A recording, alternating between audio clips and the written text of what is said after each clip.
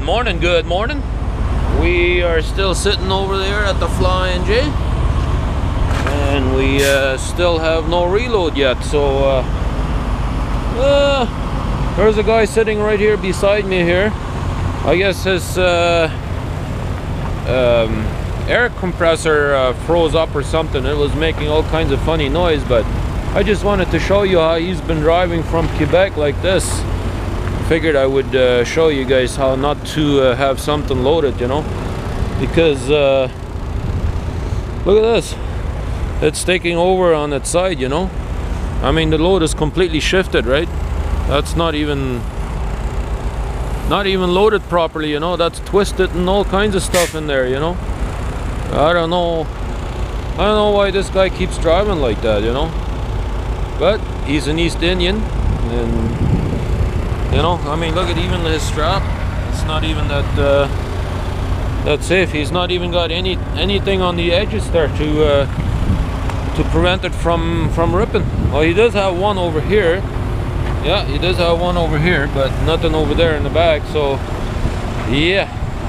Anyways, I think I'm gonna go have me some breakfast, and we'll see what the day will bring us. Well, here we are having breakfast. Let me show you guys. Have a look at this. No, that's my breakfast, eh? So here we go. We finished our breakfast.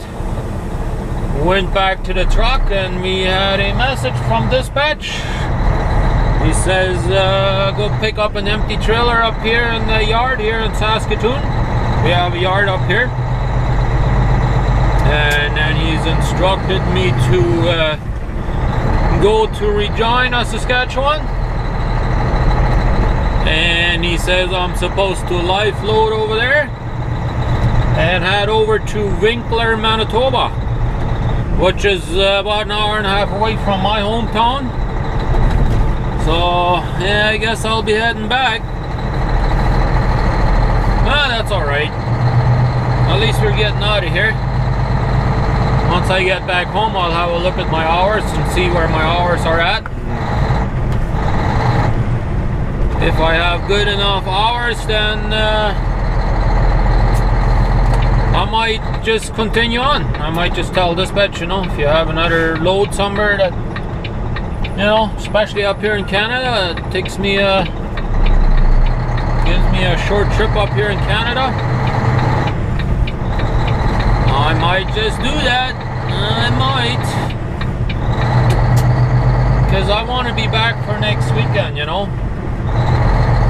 Next weekend is Valentine's Day, and it's also the weekend that we can bring our daughter to Winnipeg. As most of you guys have seen, she's handicapped, and I would like to have that weekend at home, you know, because we can have our daughter in Winnipeg, so that gives us more time for me and my wife and my son. So if we can do that, then I don't know what we all gonna do then, but probably gonna try and have barbecue again. That wouldn't surprise me one little bit. Yep. Yeah, transmission is a little bit cold yet.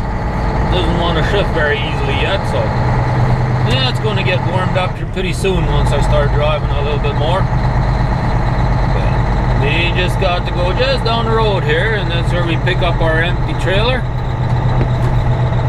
Anyways, let's go do that, and then we'll see you down the road. Here we go.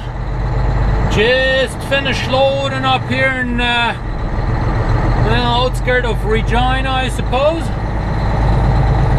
Now we're gonna make our way down to Winkler. Yep.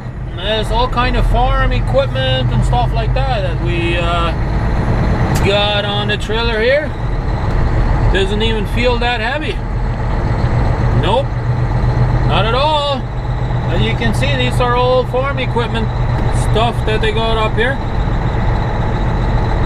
Yeah, it's been crazy windy today, but we had to go against the wind today, but yeah, well, we made it. We certainly did. Roads were not too bad, but they were starting to go onto the slippery side, so Yeah, so we have to be careful. But the main thing is we made it. Yep. Now we're gonna go back on the highway and see what it feels like. Yeah. Not doing so good on fuel mileage when it's that windy, especially if you have to go against the wind. When you can go with the wind, it's better, but that's not my case today. Felt like the wind was coming out of the south somewhere. And whenever that's the case, then if I'm going eastbound, you know, the wind is coming from the side, you know, I mean, oh well, that's just the way it is. That's life, I guess. But this is the industry park here in Regina. Was a little bit pissed off at the customer when I called them earlier. They told me, like Penners told me to call them with my ETA.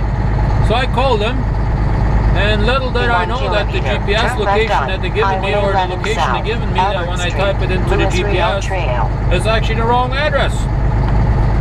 And they never said anything that it was going to be the wrong address, even when I called the customer. Well, that pissed me off a little bit, but yeah, well, I better know for next time. I certainly saved that location in my GPS, so I will know next time when they tell me to go here that that's where it is. Yep. Anyways, we'll put the hammer down and see how far we can make her today. Hey, I'm here at Indian Head in Saskatchewan, and look at this. We're having ourselves some dinner, and I will have a surprise for you guys. Right here he is. 5 out of best. I'm Peter Dirksen, here with Rudi here, having ourselves a good feast. Yeah, he's my cousin, and we finally got to meet up. We haven't met up in a long time. It's probably been, how long do you think? A couple of years. Couple of years, eh? Yeah. And so, what do you do for a job? I'm driving truck too, all these years already, so yeah, back on truck, always loves it. Yeah, what do you haul? I do actually grain hauling. Grain hauling, eh? Yeah, all kinds of grains. And so how many years have you been driving truck? It's been closer to 14 years. Closer to 14 years, eh? That's right. Wow, that's a long time.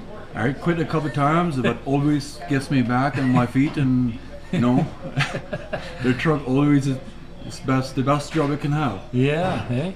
So would you like to say anything before we go? Like any suggestions for truckers, or? Be safe on the road, that's about it. Yeah. Yeah. All right, we'll finish our meal here and we'll get down the road. Hey, it's good evening. Well, at least it is for me right now.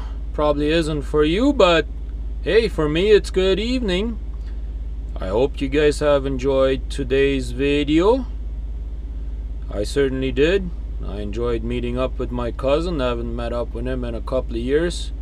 He's been moving back and forth to Paraguay and stuff like that, and he lives in Winkler and I live in Steinbeck, so you know, we're both truck drivers, so it's not always easy to get together and that kind of stuff, you know. So it was nice to finally see him today, but he did call me this evening here and said he would like to make a correction on the statement he made.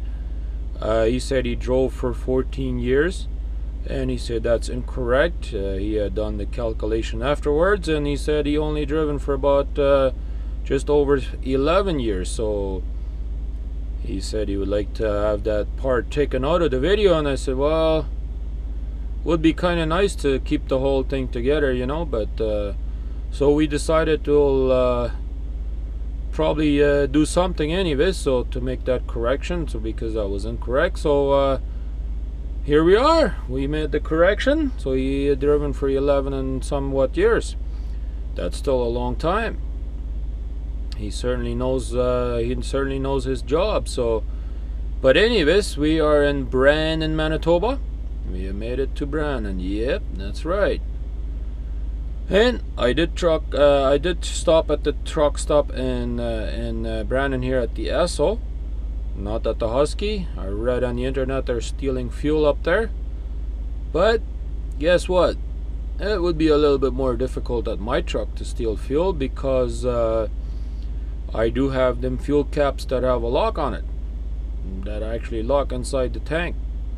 So it would be a bit more difficult to get those screws unscrewed without the key.